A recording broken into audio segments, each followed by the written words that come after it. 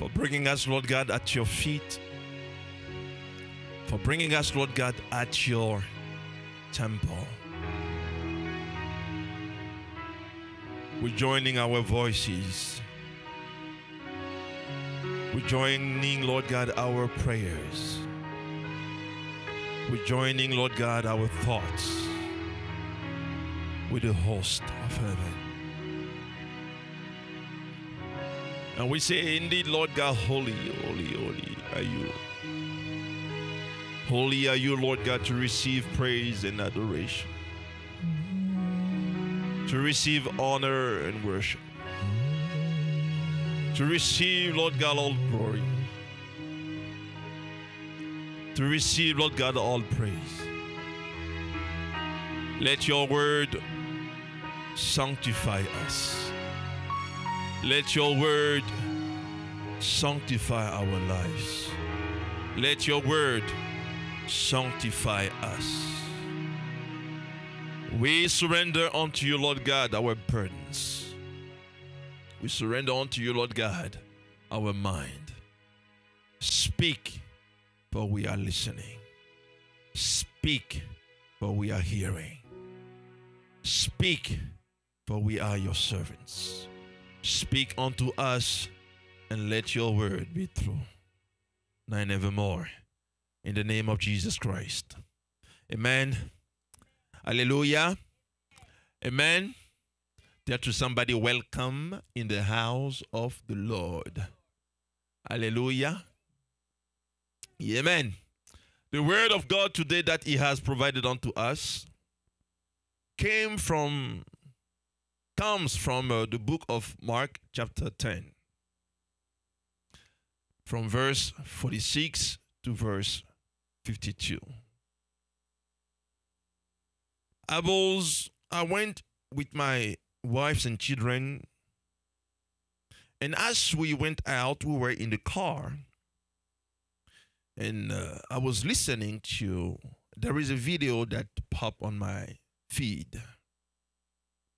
And I was listening to that video, and there is a man of God who was sharing. And as he was sharing, I was captivated by the word that he was sharing. And as I was so captivated, I said, Jesus, that is what I have been preaching about. Why don't people hear it? And Abby, my daughter, was in the back. I was so captivated by what the man of God was sharing that she said, Daddy, how can a man of God be amazed by another man of God?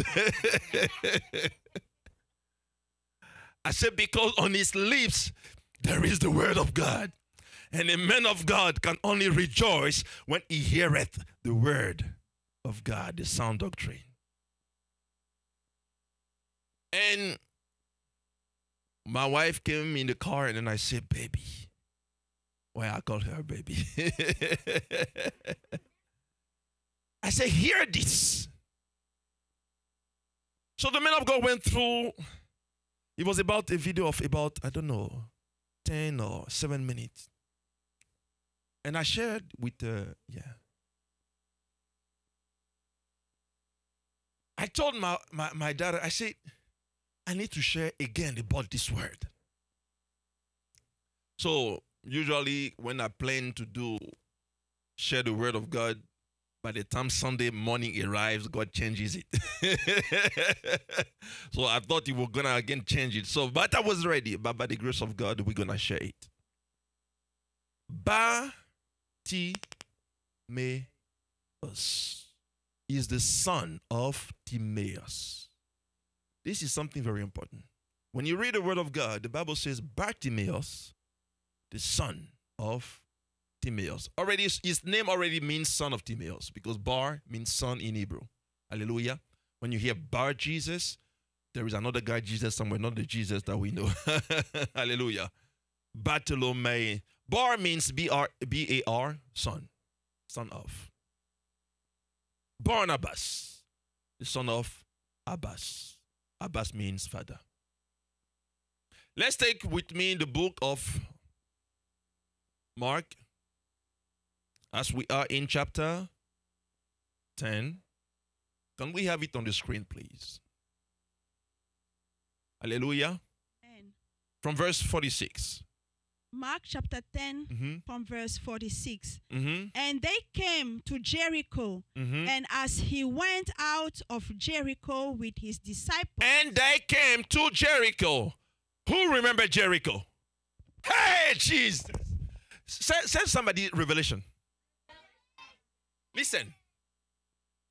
This word must do something in my life today. I don't know about you, but I say in my life. Because you see, the Bible says, and they came to Jericho. Who remember Jericho? What happened at Jericho? Ow! Oh, no. Ow! They shouted. Are you what I'm saying? The Bible said, Jesus. Somebody said revelation. These whole years, I did not see that until now. Lord Jesus, thank you. It's not random or coincidence. 1,000 years ago, there was a group of people crossing the Jordan whom God said, I'm going to order you to walk around Jericho 7 times. And after you walk 7 times, walk 7 times the 7th time. And after you have walked 7 times the 7th time, let those who carry the trumpet sound the trumpet, and let the people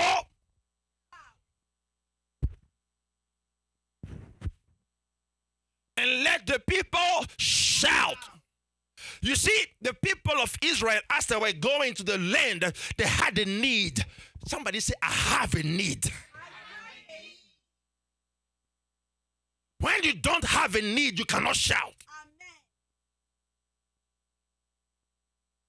You see, I was born and raised up Catholic.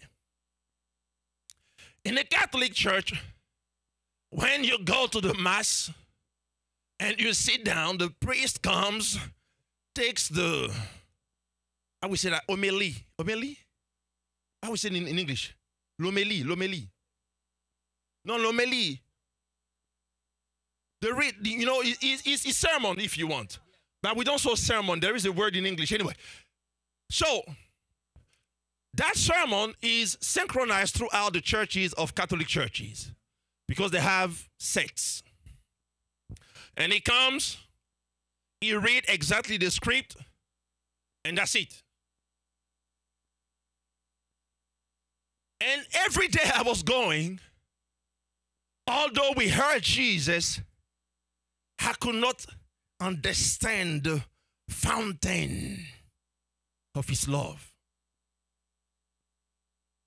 Until one day the Lord, by his grace, opened my eyes. So I may say, Lord, open my eyes. Lord, oh Jesus Christ. Lord, open my eyes so I may see like you see.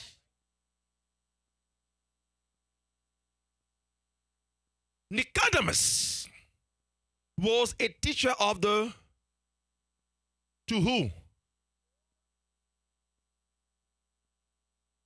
And when he came to Jesus Christ, the Lord told him a simple, basic thing. You see, you and I today, because we read through the Word of God, we kind of like we kind of like see it in a way that is already answered. But I can guarantee you, if we were Nicodemus that day, and the Lord Jesus says, unless a man be born again, we would have also like Nicodemus say, can I be born again? Because until then, the way they have made and done God, the way they have worshiped God was so, how do I call it? Was so caricature. How we say that? Huh? Yeah, it was like a machine. They do like this, they do like that. Yeah, or they have to worship God in a certain way. You follow what I'm saying? He was robotic, legalistic. He was everything. See, the Lord Jesus came and he says, even though the children of Israel were called his people, he was still looking for a true worshiper. So that tells me that throughout the lives of the children of Israel, after all the worship they did, it was not still the true worshiping. So why is the Lord comes and now telling you and I, he's looking for the true worshiper? Well, see, we go back to Jericho. In the time of Jericho, the Lord told them, I'm going to give you, he told to Joshua chapter 1, he speaks unto him, he says, see, I have given unto you Jericho and his king and his mighty men of valor. Go. But though he has already given the victory to Jericho, to Joshua, he still told him, go. But the way he had to fight was not in the way that Joshua understood. We want to carry our fight and our prayer life in the way we understand. But until God opens your life and your heart, your spirit and your mind to see how he wants you to do, it will be uncomfortable. But you see, you got to be uncomfortable until you become comfortable. God will lead you in ways that are unusual to your understanding. So it tells to the children of Israel, when you go on the wall, don't use the weapon that you are used to.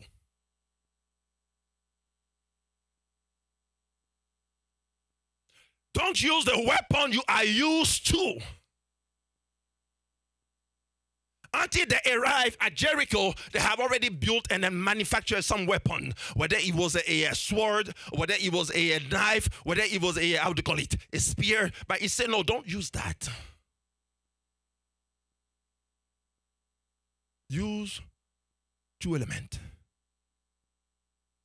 Your feet and your voice. And the thinking. But you see, Jericho was not a wall like the wall of your house. No.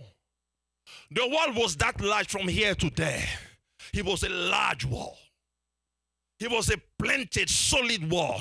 It was not like the wall between Mexico and America. It was a strong wall. So when the children of Israel comes around and start walking around according to the word of God, the people of Jericho look at them and they're like, they're crazy. Because you cannot defeat such a wall with just doing nothing. And then God tells them, after all, you got to shout. I have learned something with God. I have learned that until I follow what he says, even when it does not look like pretty, I will not get the result of it. See David. The Bible said that he got up and he started praising God. And when he started praising God, who was complaining? Why? Another time, because he was a king. You see, a king has to have manners. Tell to somebody manners. You know, manners. I speak French. Hallelujah. But it's manners. When you go and you meet the president must sit in a certain way. Are you what I'm saying? It's not agitating like I'm doing it right now. That's what I'm saying. He has to sit in a certain ways. But you see, there are times when God sees you, your life and your heart just explode. So he told them, shout. So what happened to Jericho and what happened to the children of Israel 1,000 years ago was about to be repeated in the life of Bartimaeus.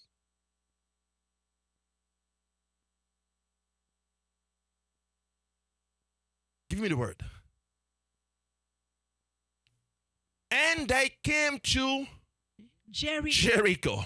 And as he went out of Jericho with his disciple and a great number of people, who? Blind Bartimaeus, The son of Timaeus. Hallelujah. You see, the reason why he's still blind was because he was the son of the wrong father. He had to be born again to have another father. Hallelujah. Hallelujah. You got to change your gear so that the things in your life start now shifting, so that the things in your life that are still gripping on you start living. But you have to come to a place until you see what God says, until you hear it what God says. You have to come in a place where you tell to yourself, I do not want to sit in the same spot as I used to. Because you see, Bartimaeus, he sat in the same spot for a long time. He did the same thing for a long time. But one day, hallelujah, you see, your routine that you do all the time, there is only one day God visits you. Are you what I'm saying? By the time he visits you, you need to have understanding. You need not to miss your day of the visitation. Say somebody, I do not want to miss the day of my visitation. I will say it was Sunday like usual for him. But one day,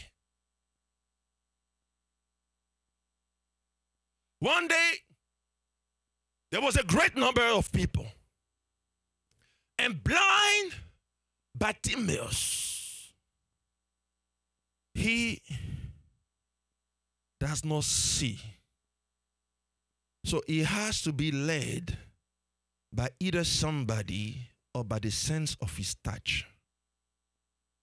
Although he did not see the miracles that God did. Hallelujah. Although he did not see the miracle that God did, he heard the sound of it. Tell me how many words of God you heard and you are seeing the same spot. Tell me. You see, he was in a spot and he heard the word. Because you see, the Bible said that the fame of Jesus Christ went ahead of him. Hallelujah. So he certainly heard the power of God. He heard the miracles. He heard the things that were ongoing. And then there was a people, meaning that in your daily life with different voices talking to you, the radio, the channel, the TV, the people, the different voices, but you need to hear the right one.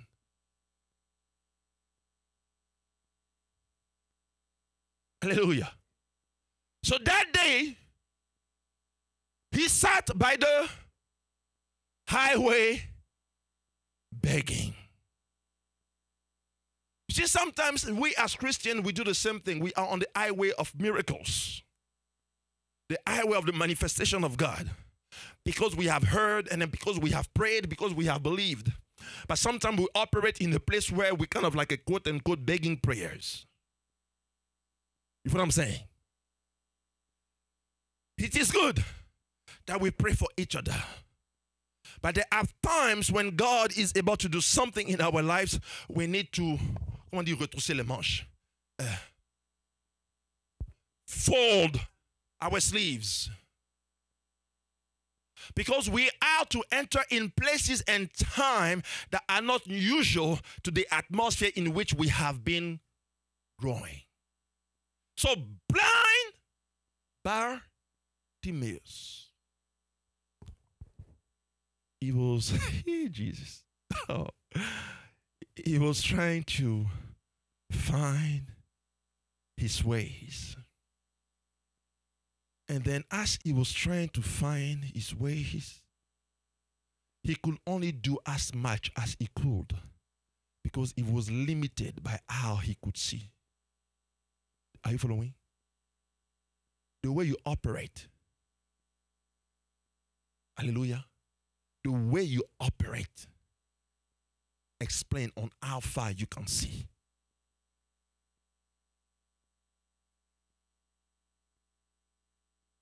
Verse 47. Verse 47. And when he heard that it was Jesus of Nazareth.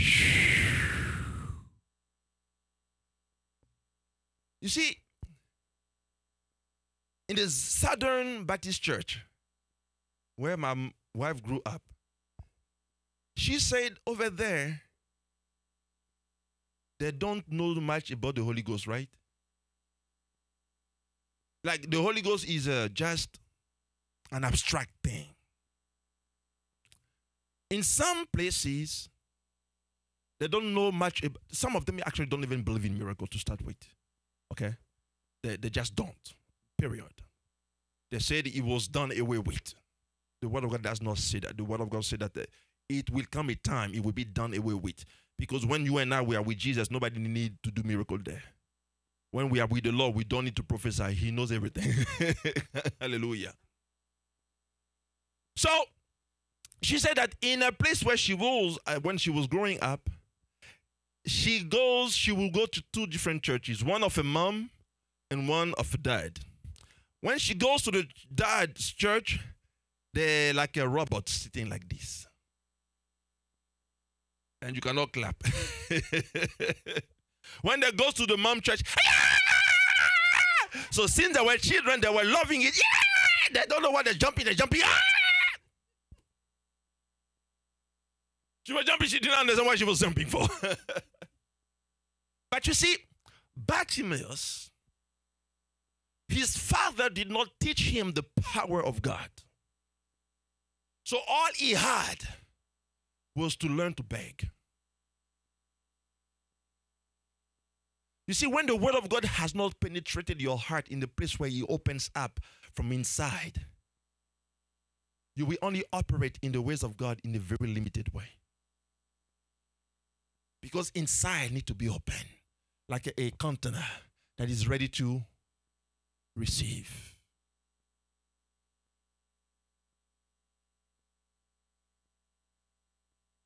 So blind Bartimaeus. There was a large crowd. And I can imagine the noise. I can imagine the talkers. But you see, he was not interested into many noise. He was just interested into one noise. He wanted to know exactly what's going on. They told him, listen, it's Jesus passing by. Let's read again. And when he heard that he was Jesus of Nazareth. But you see, they did not explain to him that it's Jesus. He did the miracle. He resurrected the dead. They did not explain none of that to him. So meaning the fame of Christ already went to his hearing. Hallelujah. Because at that point, there is no explanation of what God has made, which work has been done. The only thing that the Bible says here is that they told him it was Jesus. It's like you hear in the Word of God, you grow in the Word of God, you read the Word of God, you pray, you fast, you worship. But there is one day where the Lord in a specific way comes closer, but that day is someday in that day where a miracle needs to happen. But if you don't see that miracle or that day, if you don't seize it correctly, that same day where God is intended to do something in your life, unusual something, will pass by. But blind Bartimaeus, why is the Bible calls him blind? Because regardless of his limitation, he says, I will have my day. Are you know what I'm saying? Regardless of his physical limitation, he says, if I need something, sometimes we want God, but we got to come to a place where we need him so bad, like Bartimaeus. Hallelujah. Blind Bartimaeus was so blind that the only thing he could see was darkness. But he did not care about what he could not see. He only understood. But if Christ is passing by, is Christ passing by right now? What does the Bible tell us? That where two all are in his is, you believe that?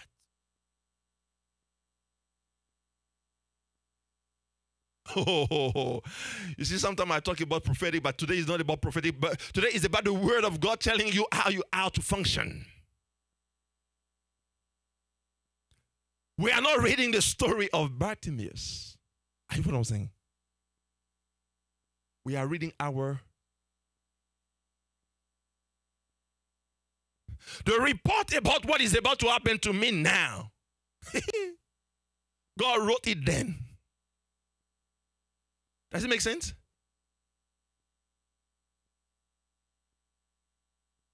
For he already wrote, the Bible said that he knew me before I was in my mother's womb. And he counted my days.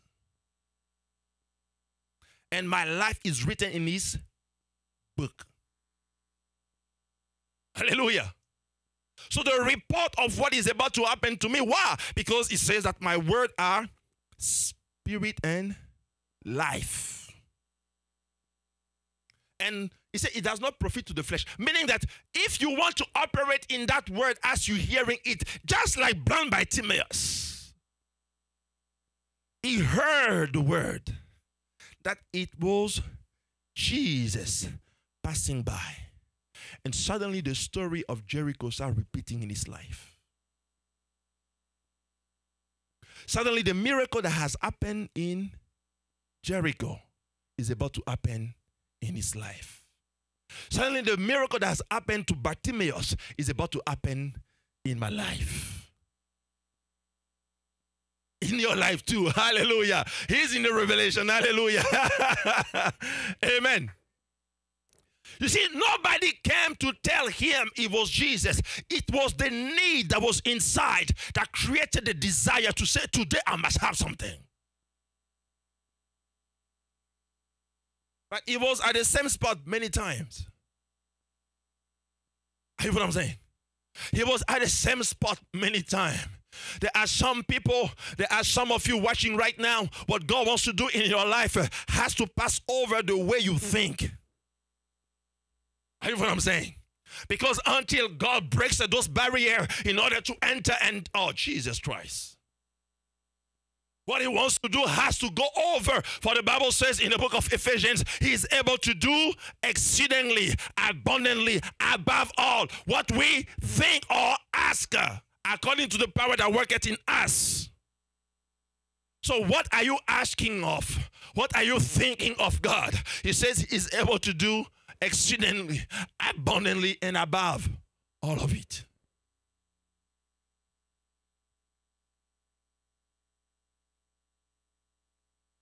And when he heard he was Jesus of Nazareth, he began to, hallelujah. Amen. Give me that in the Amplified, please. So we are still in the Mark chapter 10, verse 47, the Amplified version. Go ahead, please. When Bartimaeus heard that it was Jesus of Nazareth, he began to shout. He began to shout. People of God, listen. The man of God I was hearing, he said something that was very profound. He said, when we go to church, oh, that touched me so bad. He said, when we go to church, we have choirs, we have music, we have all those things. But what attracts God to move in the supernatural is not the anointing of the person. It's not the choir and the music. It's the demand and the needs. And as he was saying it, the word of God came back to my spirit. Clarify it and certify what he said. Because indeed, the Bible says wherever he went, he was healing. You cannot heal those who are good. right? You cannot deliver those who are fine.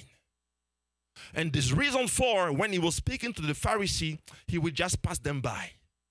Because the Pharisee always were saying, we see.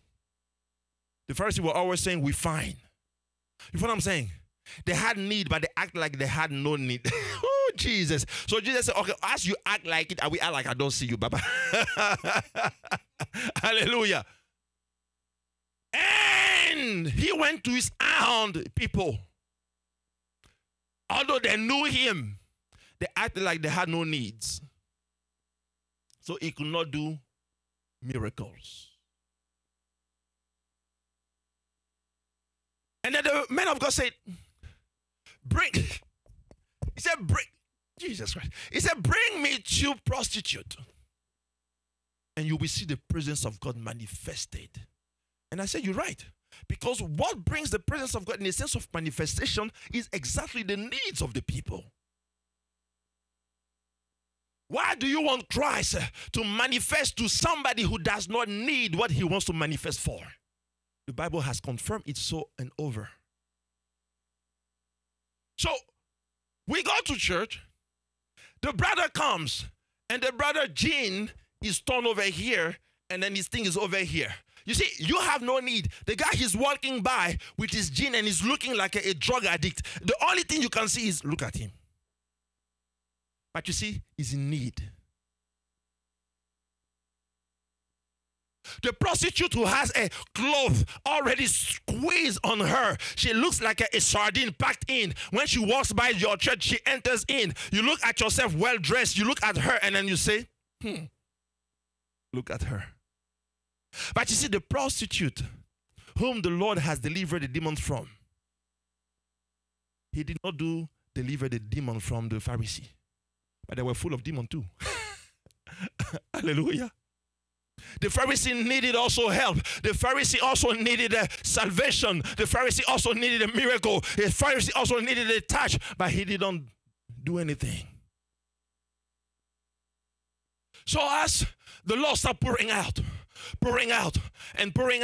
I realized that is how we appreciate the presence of God, how we enter in that presence and let him work in us in a way that is unusual to our way of thinking. That's how the need is created. And like Bartimaeus, when we hear that this is Jesus passing by, we no longer do those sweet, the sweet and nice, cute prayer.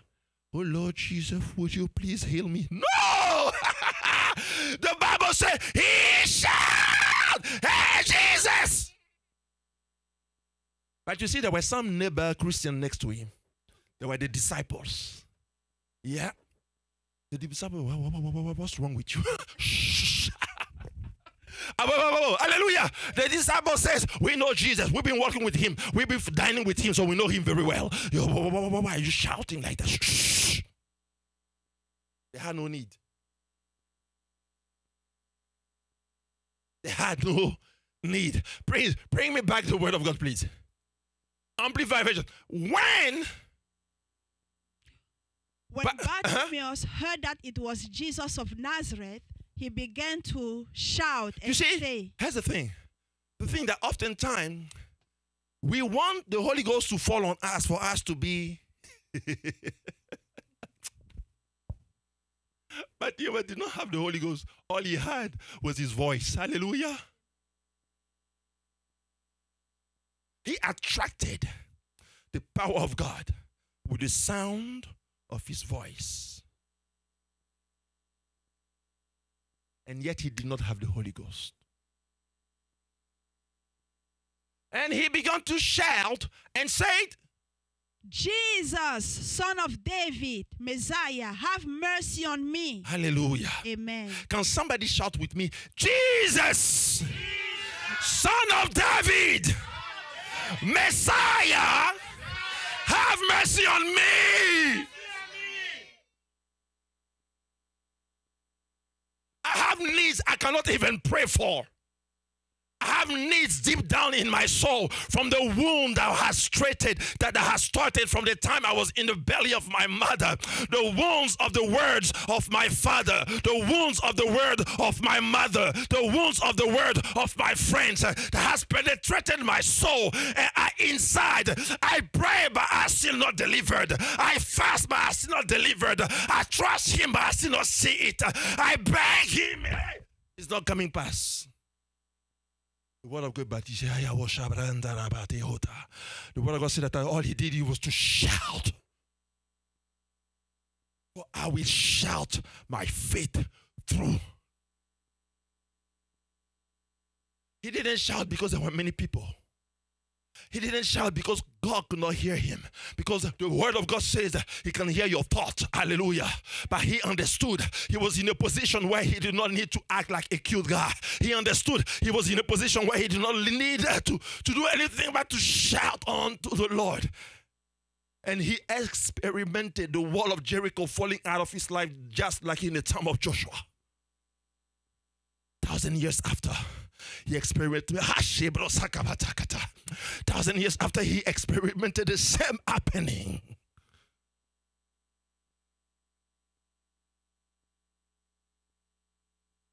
And then verse 48 says what? Many sternly rebuked him, telling him to keep still and Many sternly rebuked him, telling him to keep still and be quiet.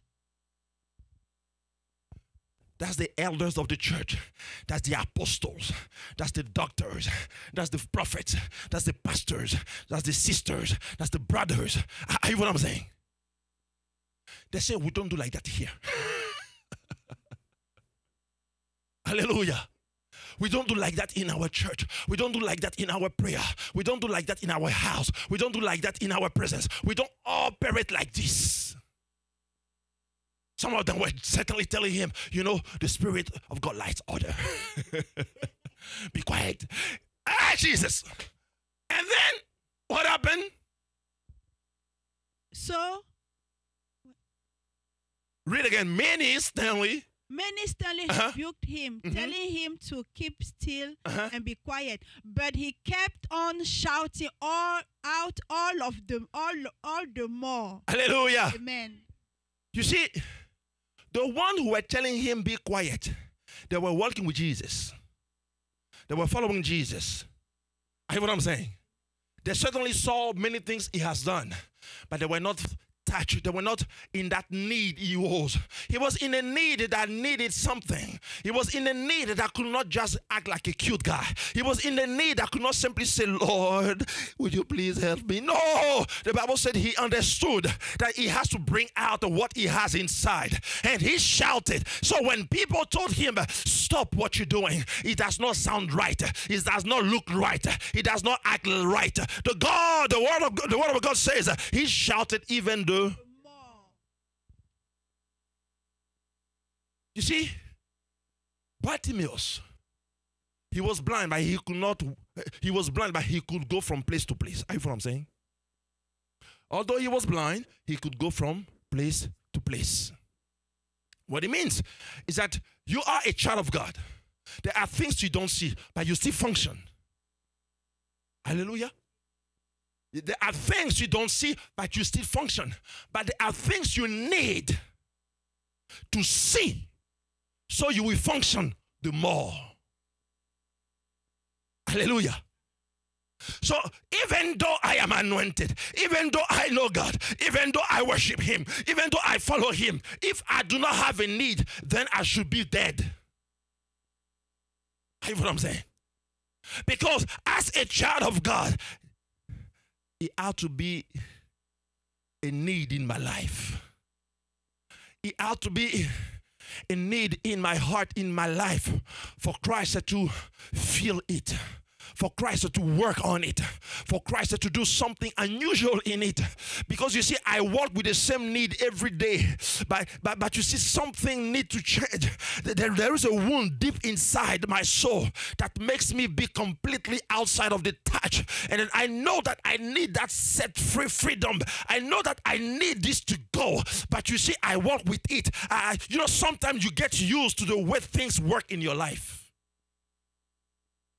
But God says, if there is a man who has a need, there is a God who can supply all of his need. Hallelujah. Hallelujah.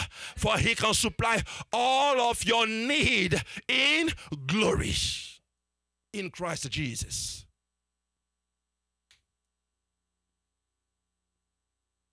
You know, sometimes when we sing, we say, oh Lord, I just want to say, Papa, thank you. I want to see you. But what do you want? Don't you need to see him? Hallelujah.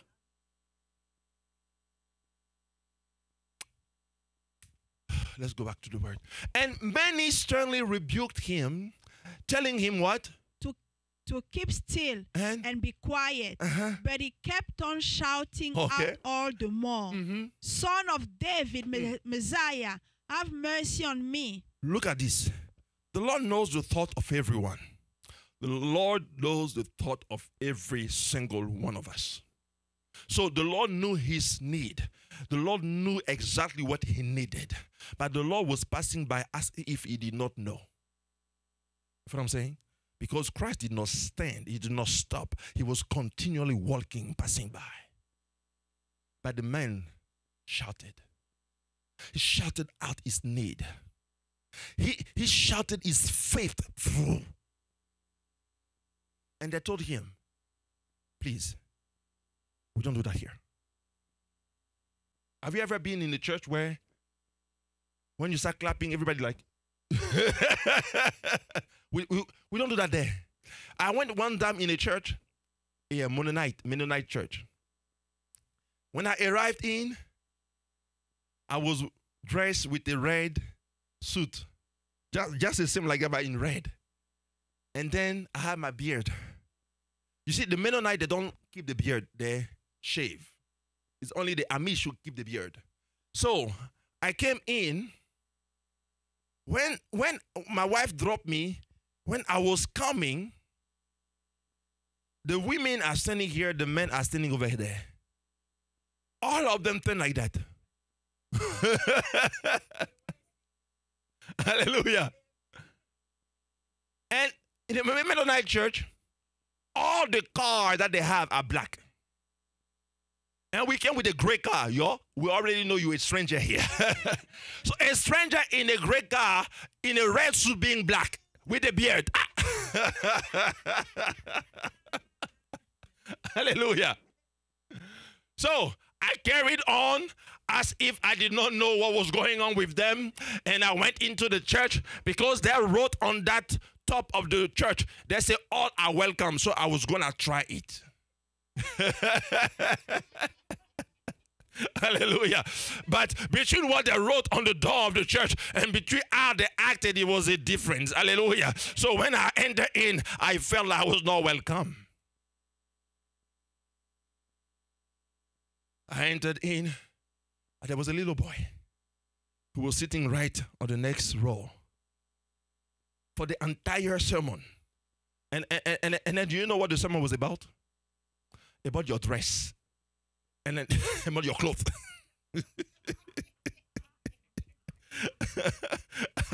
Hallelujah. Hallelujah. The pastor was saying, even though some don't look like us and some don't dress like us, I say, I'm here. So whether he planned it or whether he did not plan it, but I'm here. Amen. So the little boy was right on the front row right after me. He spent his entire time looking at me.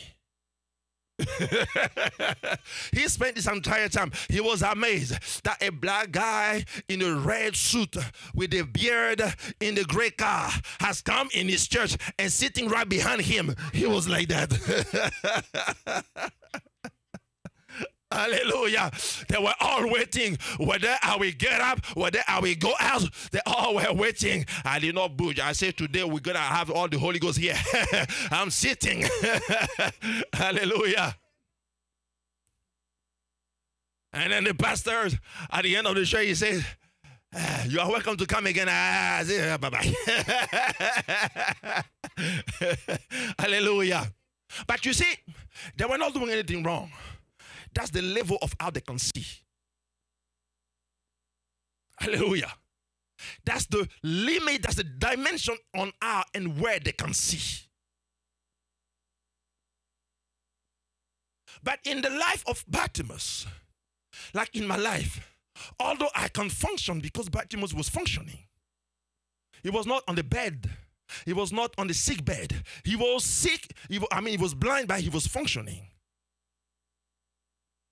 How many child of God function, but still yet God wants to bring them in a place where they still have to see the glory?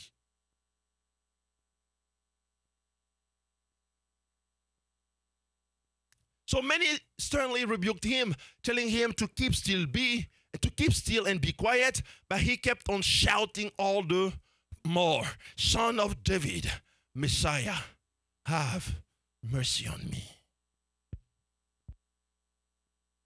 Do you have a need? Do you have a N-E-E-D?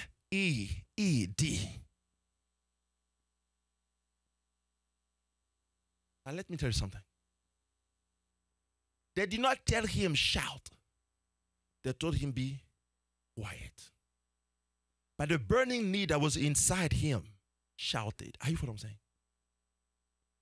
The burning need that was inside him caused him to shout and to say, Lord, have mercy on me. Yeah. You see, in the word that he was saying, it was, Lord, please draw closer to my need. Jesus does not need to be near you to heal you. He can heal you from afar. Hallelujah. For the Bible already said that he, as he was speaking, the word went all the way down and then healed who? The servant of the centurion. Hallelujah. So he can heal from afar. But you see, there are certain need that needs him to draw closer. He's like a surgeon. He need to draw closer to see how he can. And in the life of Bartimaeus, he shouted. And when he shouted, what happened? Verse 49. Verse 49.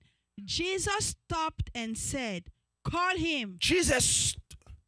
Okay, this is what we're going to do.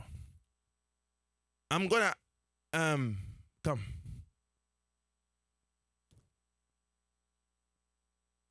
Come. I become.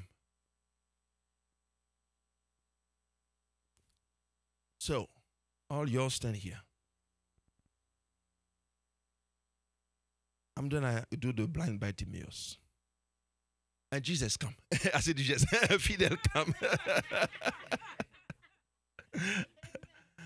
Hallelujah. So what I want you to do is to just walk around as if you were Jesus walking around. Continuing your path. And I will shout the first time, you don't stop. I will shout the second time, you will stop. And then you will say, call him. Okay? Okay? Go ahead. So y'all start talking. Start talking out loud.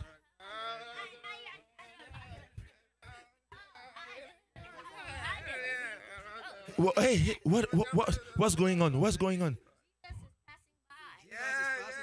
Jesus! Son of David! Have mercy on me!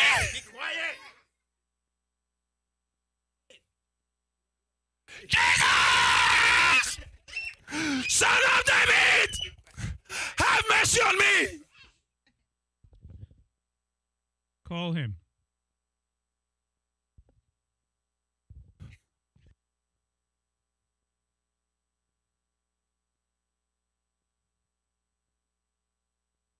Take courage. He's calling for you. Hallelujah. Amen. But at that point, when Jesus Christ called on him, he was not still healed. You see, God called you, but you are still in need. God called you, but you're still in need. God have called you, but there are things in your life that are still not functioning right. God called you. You know you have a call on your life. You know you are a child of God, but still in your life, nothing is functioning like you should see it functioning. And then you are thinking, what am I doing wrong?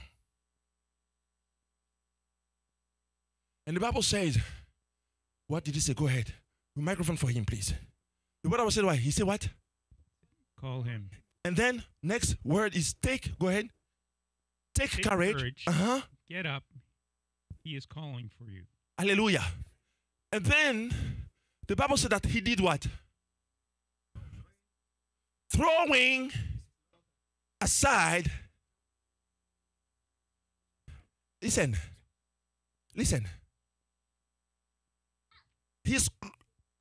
His cloak is like the life you have. His cloak is like a protection you have.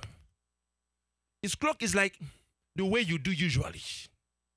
His cloak is like something in your life that has finally be like one with you. It's like your behavior. It's like your attitude. It's like your character. It's like fears. It's like your wounds. It was like cloth. He was accustomed to it. He was going everywhere with it. When you see the cloak, you know that this is Bartimaeus, because you can recognize him by the cloth he was always wearing. But then the Lord caught him. When the Lord caught him, the first thing that he did was to throw his cloak aside. You see, you want to see God do something different in your life, but you want still to operate the way you always operate. You want God to do something different in your life. You want God to touch you in a different way, but you still want to operate the same way you operate. You got to let go of something to receive. For he cannot put a new piece of cloth on the old. God was about to put something new on him, but the old has to go. God was about to pour out a new wine, but the old has to go. Because he knows that if he does not let go of the old, a waste will be. And then, throwing his cloak aside, the Bible says he did what? He was sitting. He threw his cloak inside and about Jesus. You see, some of you don't understand the prophetic attitude of that guy. He did not get up and walk like gently. You feel what I'm saying? He did not get up and then walk. He knew that the master had now caught him. Until then, he was shouting. But when the master heard the second shout, the master saw that he was not bothered by how people see him.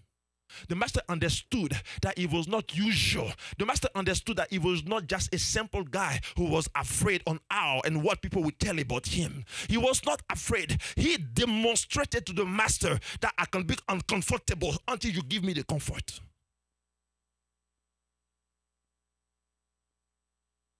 So I will not just sit down on the pew waiting for the glory of God to come. I'm going to jump and come to that glory. Hallelujah. Amen. And then the word of God says he jumped out, throwing his cloak aside. And Jesus says what? What do you want me to do for you? You see, how many times did the Lord ask you, what do you want? And you start telling him all your problem. You see, when you don't have a need, you don't have an answer.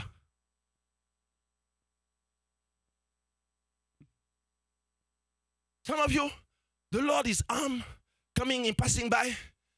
What do you need, my son? What do you need, my dad? Hey, for a long time, I've been in this thing. I don't understand. People have treated me so bad. I did not ask you what's your problem. I did not ask you what's the list of your problem. I said, what do you need? What's the answer you gotta give me for the shout that you made? What's the answer you're gonna give me for all the time of prayer that you've been made? What do you want me to do for you?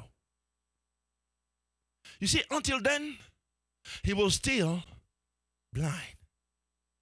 trying to walk by, and he couldn't see Jesus. Hallelujah. He couldn't see him. He tried by all means. He could only have an imagination of what it could be like. What God wants to do in your life, you have still to see it. I hear what I'm saying. What God wants to operate in your life, you still to see it. But you need to shout your faith through. I hear what I'm saying.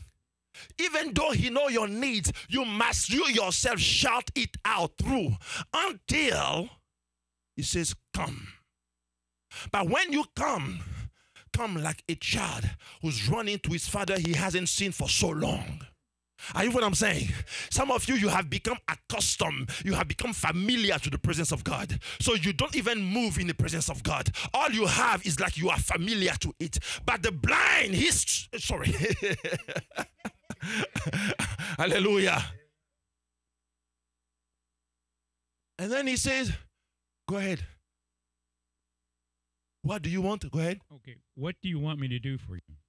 He answered by saying, Rabboni, let me regain my, somebody say with me, Rabboni, let me regain my sight. You see, there are certain type of operation in your life. Thank you. There are certain type of operation in your life that God wants to do. Certain things that he wants to do in your life that are unusual. But he wants you to learn to shut out your faith. He wants you to learn to speak out your faith. He wants you to act like crazy.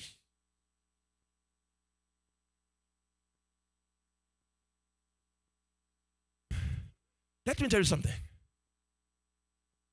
You cannot be serious with God all the time. You know what I'm saying? When I say serious, I'm talking well put together. David. And the way he danced, he was like a madman. He was like a mad man.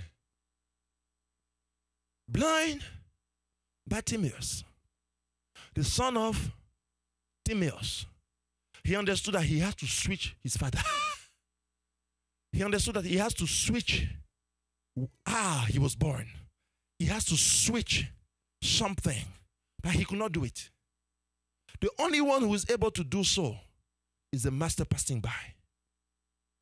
And the word of God confirms that Christ told us that where you and I as today, the Sunday of our day, being gathered, the word of God says, he said in the word that he is in the midst of us. Christ being in the midst of them, Bartimaeus did not go back home as he came.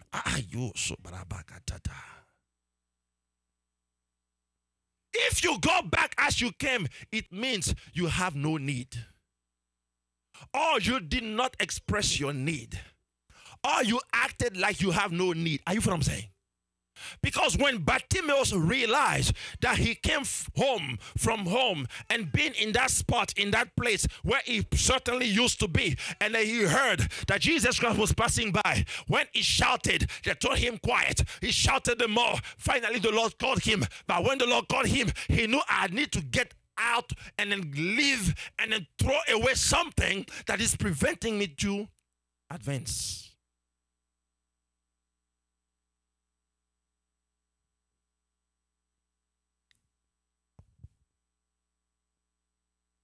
If you question the power of God, the power of God will not function in your life.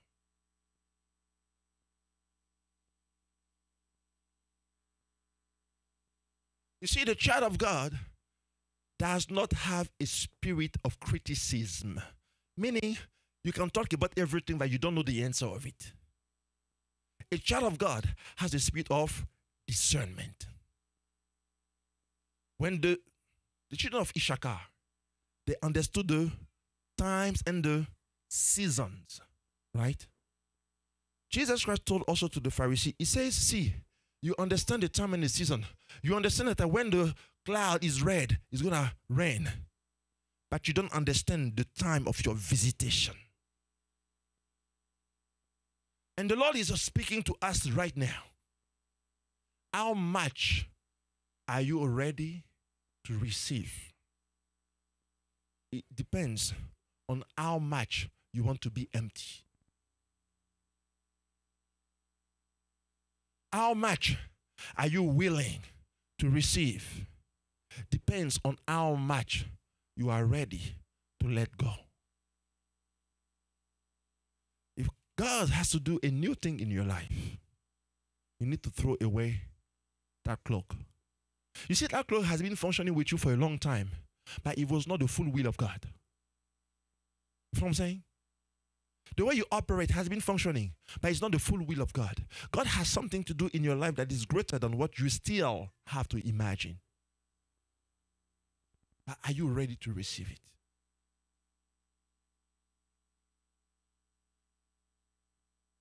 Bring me back the word. Bring back the word. And Jesus said, what do you want me to do for you? You see, sometimes the problem with Christians is that they act like they camouflage their need. The Lord will ask you, what do you want me to do for you? You will say, oh Lord, so I may love you the more.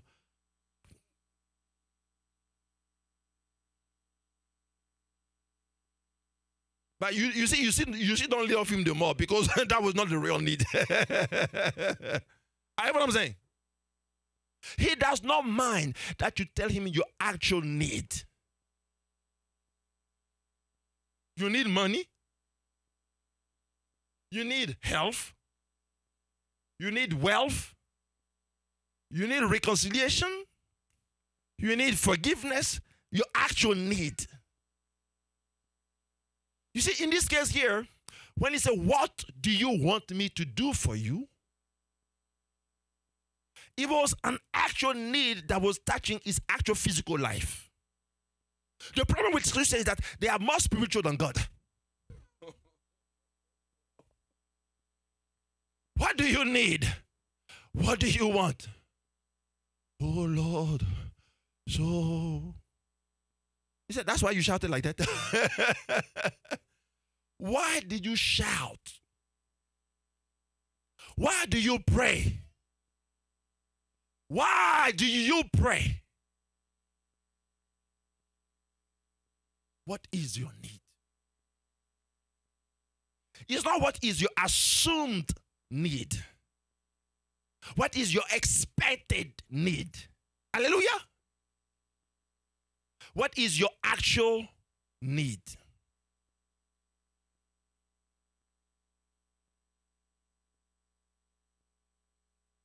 You see, when Christ would ask me, Lord, and would ask me, son, what do you want me to do for you? I would tell him, grow the church. Hallelujah. But do I need a grown church in order to praise him? No. Hallelujah. If he asks me, what do you want me to do for you? I will tell him, have all my debt gone. Can I not praise him even if I had debt? But you see, you have to be, give me the word. Yes, thank you.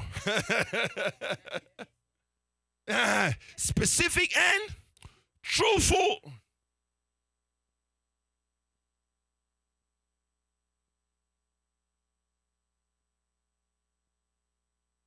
He's the one who told us, seek ye first the kingdom of God and all its righteousness. But he's also the same one who says that there's things, the things he's talking about are not spiritual things. Because that word in Hebrew, in Greek, is not spiritual things. It's things in the sense of like when God told you, Solomon, I'm going to give you things. Bless you with things. Sometimes we want to be so spiritual. You see, if you don't have, what you going to give to who? You cannot pray, oh Lord, provide to the poor. Why how are you? Why don't you provide to the poor?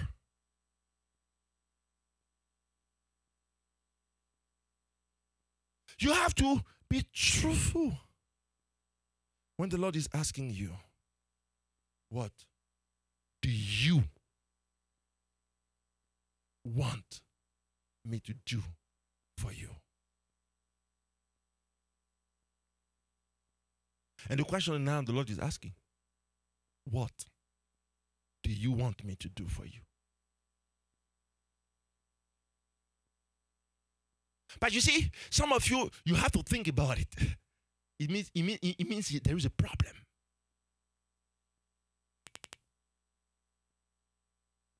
There is a problem. You cannot walk with such a great God and act like he's not a great God.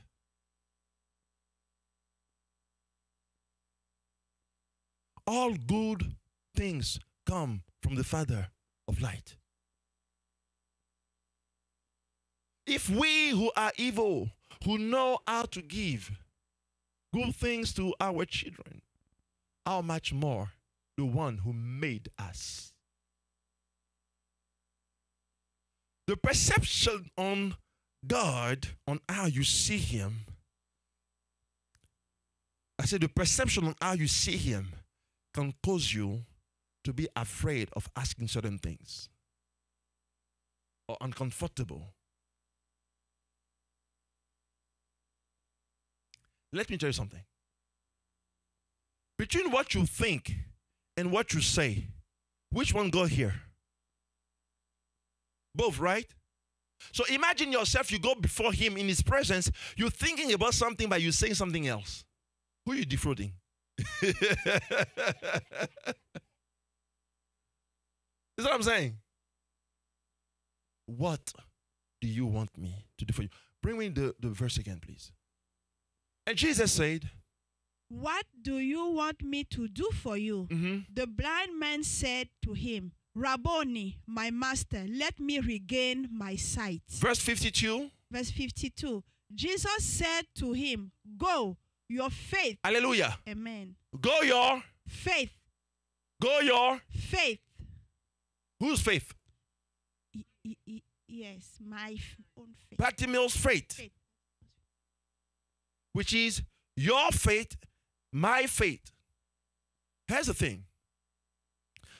Is the Lord Jesus who heals. Is the Lord Jesus who gives sight to the blind.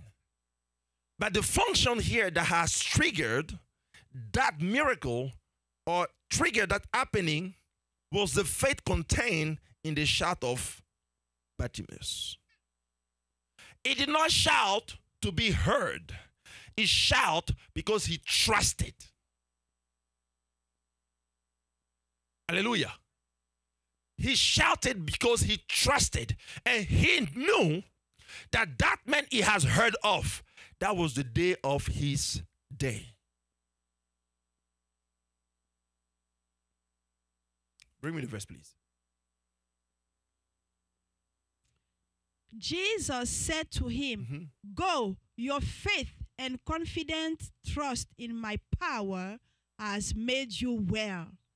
Immediately, he regained his sight and began following Jesus. Hallelujah. Amen. You see, you want to be in a place where the need you have, to which the Lord answered you, comes to pass not a year from now. Are you what I'm saying? There are times where things will come to pass a year from now, 2 years from now, 10 years from now. But today, we see in the Word of God that what he needed was to come to pass when?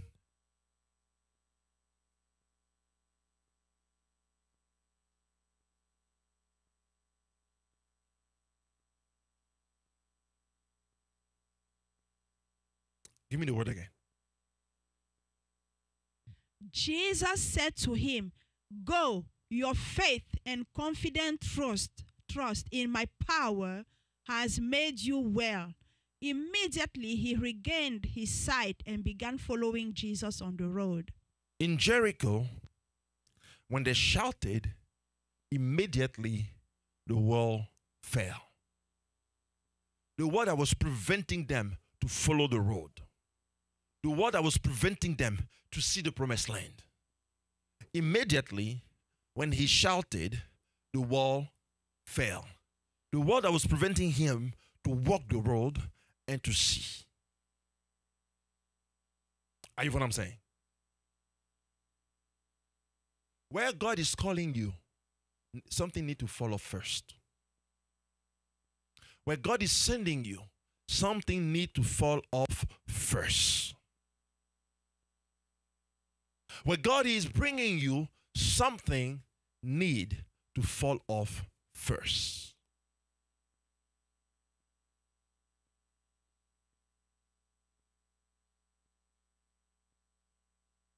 And immediately.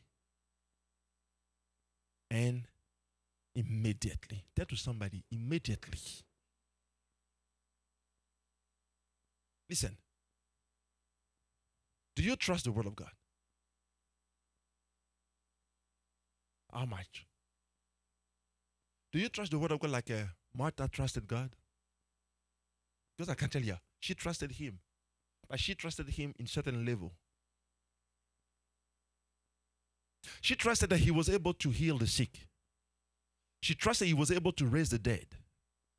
But she was stuck when she knew a situation was thinking. Hallelujah. She was stuck. Because a mindset told her, this one.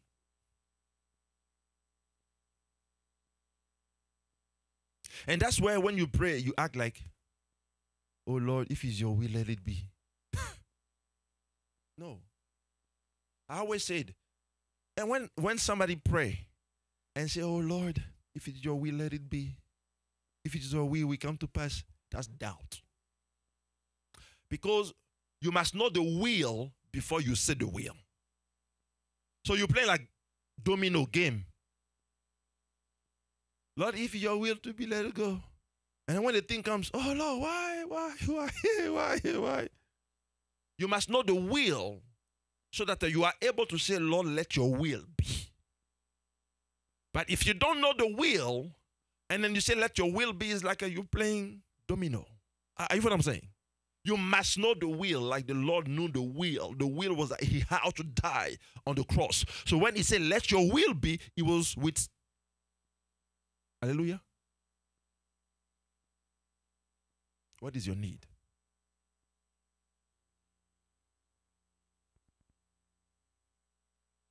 I will shout my faith through.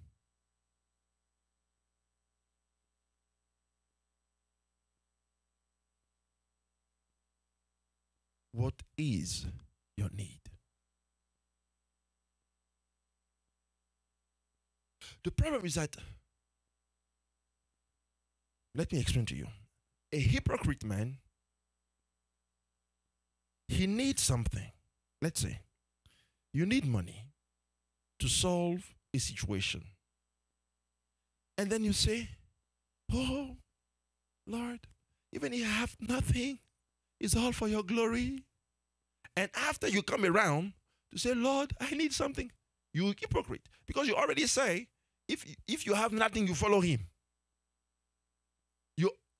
You confirm it and you confess it by saying, "Oh Lord, I don't need anything. It's only you." Here's the problem. The problem is that you must keep your word. You must keep your word. "Oh Lord, I don't need anything." Okay. Now you're broke. And now you are under all attack. And you are under all hell loose. And now you are under all all debts, and now you are under all trouble and trials. Why don't you continue to say, oh, I only need you? Because you were not sincere and truthful the first time. You were sounding like a genuine, but the Lord did not want you to act like. He said, what do you want me to do for you?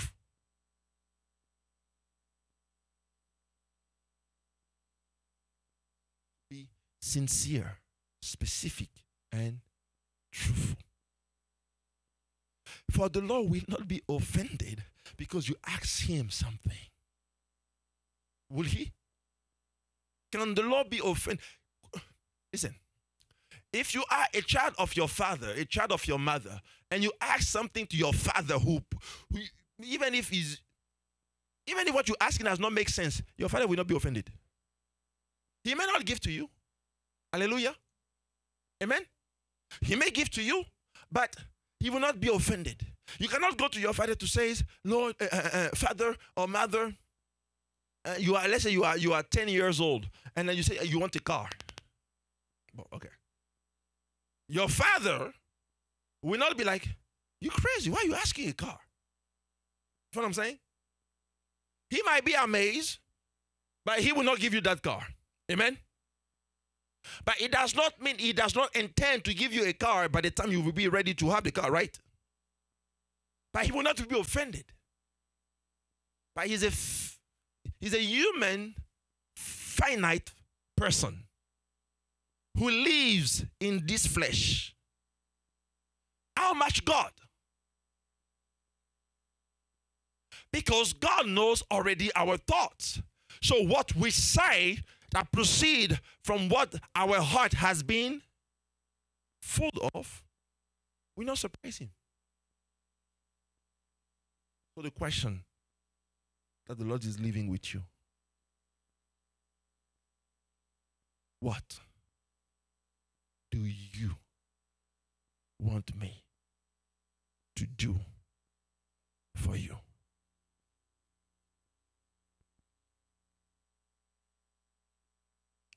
Today, not tomorrow. What do you? You see, it's not what do you want me to do for your friend. Hallelujah. What do you want me to do for your parent? What do you want me to do for you? He wants to supply. Amen. He wants to supply. You know the supply chain? He wants to supply. The order that you made on Amazon. He wants to supply. He wants to bring intentionally so that you may know that he is an answering God.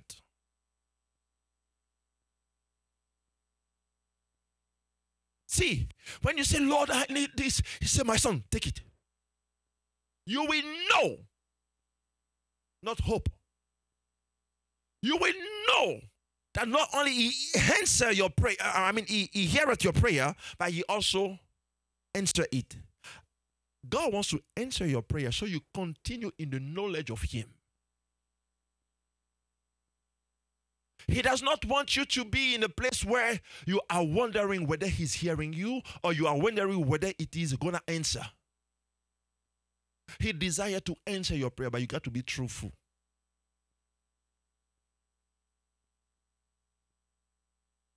Can you play the thing for me, please? Hallelujah. He desires to answer your prayer, but you have to be truthful.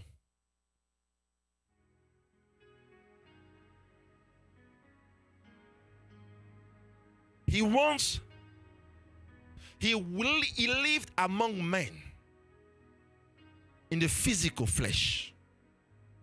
And the word of God says that he has went through all of our limitation and temptation of our every one of them. He experienced all of them. So we will not think He is just a God staying there, but he's able to come close. He's able to draw his near you and says, speak it.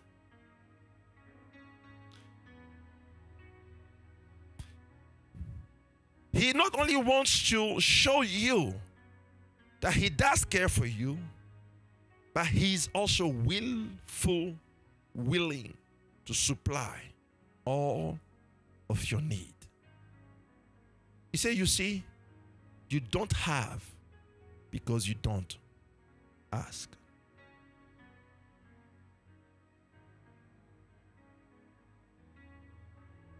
You don't have because you don't ask. And you will say, but Lord, you know what I need. Yes, he does. That's why he told you ask. It will be an affront to God when he tells you ask and then you say, Lord, you know. No, this is disobedience. Because the word says he tells you ask. But you want to do the way you want. He said, no. If you obey me, then ask me.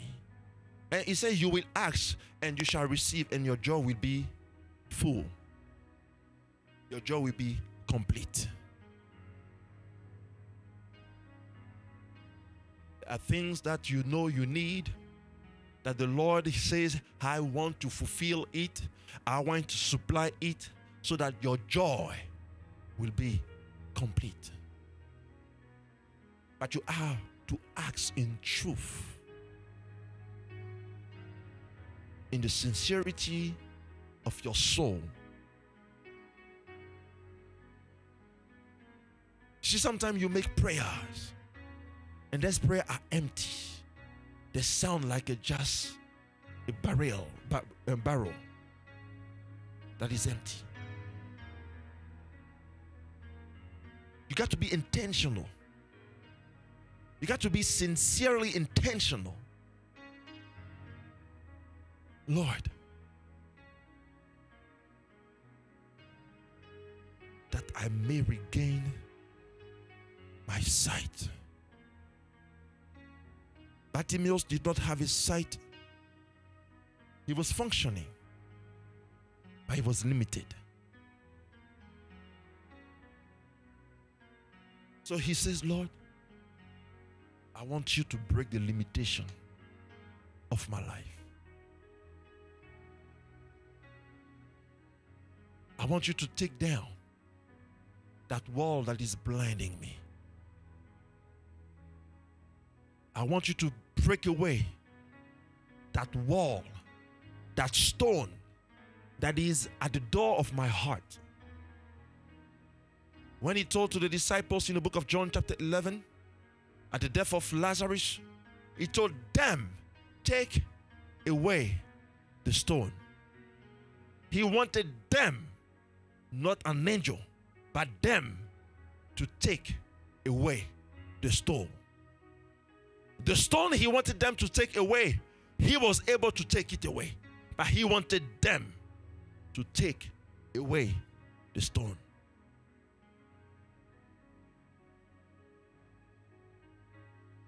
When you read the word, you see that the angel came and they rolled the stone of Jesus Christ away. So they are able to do that. Hallelujah.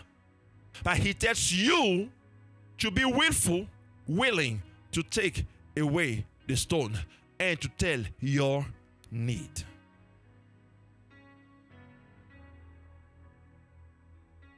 Notice he does not want to supply your prayers. He wants to supply all your needs.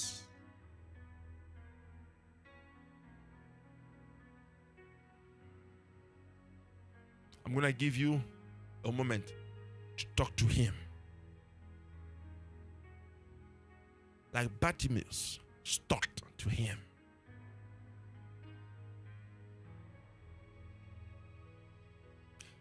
See yourself like before the judge in a court. And you need justice. What you do is that you talk to the judge.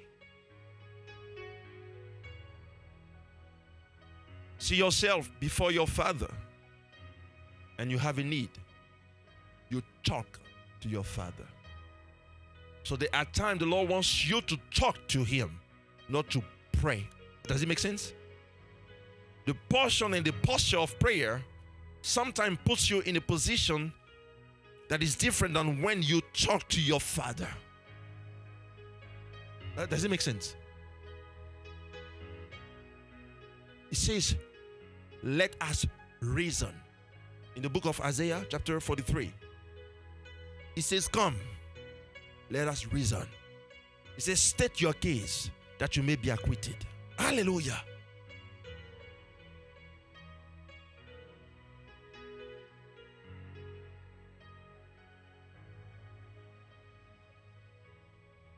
I'm going to give you a few moments to talk to your Father, to talk to your good Father. He asks you and I, what do you want me to do for you?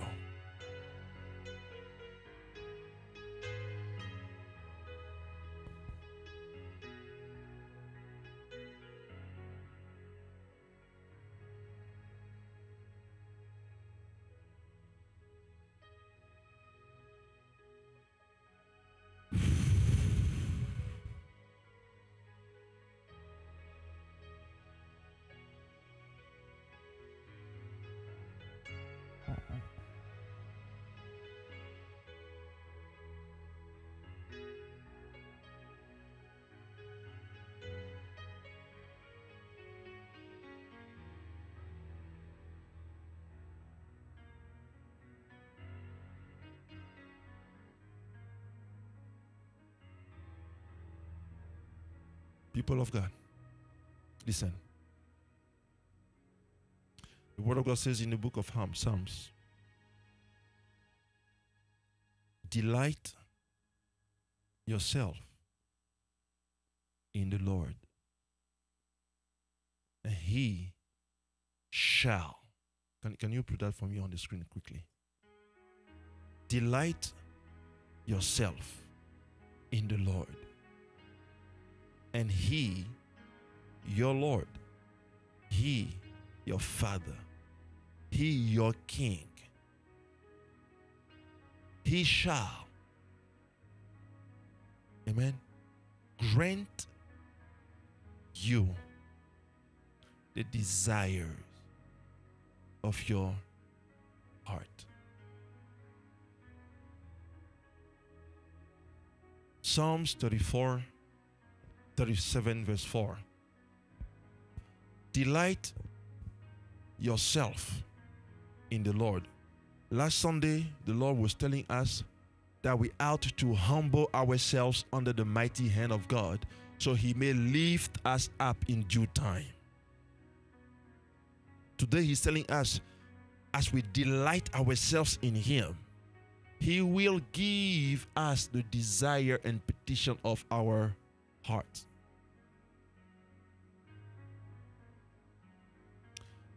Here's the thing. If I ask God for material things, it is conditioned because I know I want them to spend in His kingdom. Are you what I'm saying? So I will not be afraid to ask Him, Lord, bless me. So when you desire something that is from Him, is because you learn to delight in Him. And because you learn to delight in Him, then the desire in your heart will not be impure. Does it make sense? Because you have learned to know His ways and His thoughts and His avenues,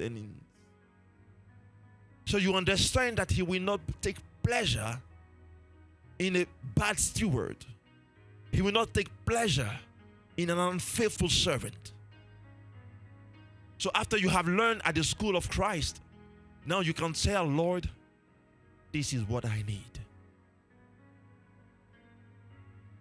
This is what I need.